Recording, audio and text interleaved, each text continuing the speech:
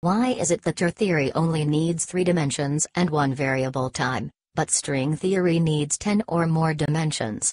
Because in this theory there is an infinite number of wave functions, interacting, forming an infinity of possibilities. This interaction extends outward from each individual object or observer, forming new reference frames or space-time. This forms the nonlinearity and chaos of our universe.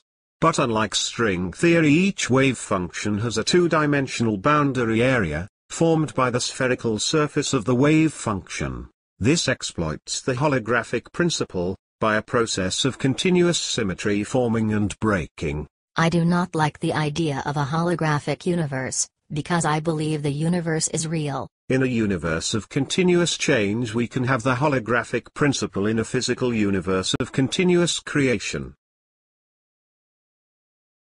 Therefore we have a continuous renewing process of change, that we see and feel as the passage of time or arrow of time.